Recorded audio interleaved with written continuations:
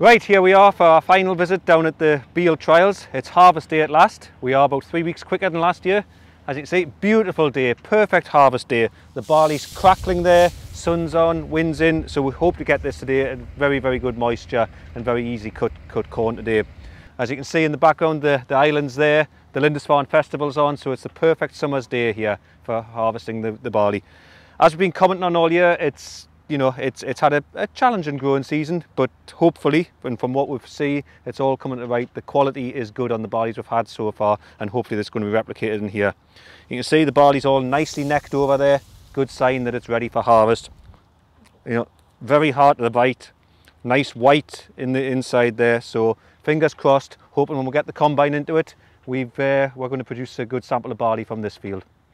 So we'll come back once we've cut it and have a little bit comment on what the combine yield meter is saying and what the farmer himself is saying about it.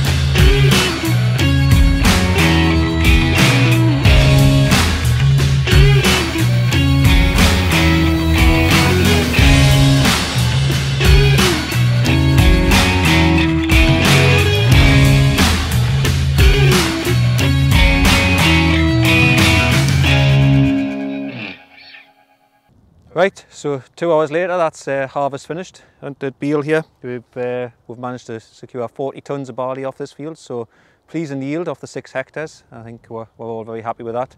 So we've got all the samples there now. We'll put them through the micromalt lab, and we'll get the analysis done and hopefully get back with how the varieties performed in the maltings.